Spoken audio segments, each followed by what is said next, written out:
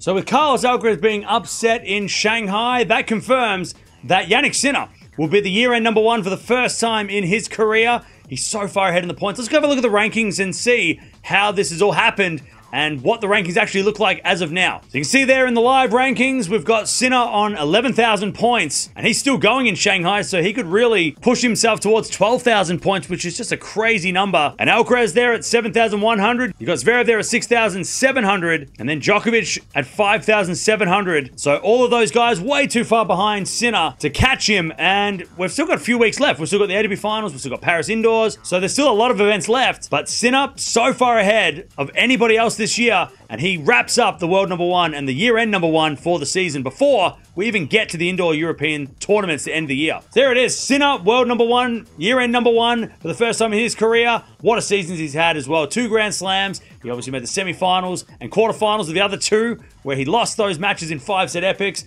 But it's not just that, because, you know, Alcaraz has also won 2 Grand Slams and done okay at the Slams this year, but it's outside of that. The 1000s. He's done so well, making quarterfinals or better at every tournament this year, and he's just put a gap between him and everybody else this year.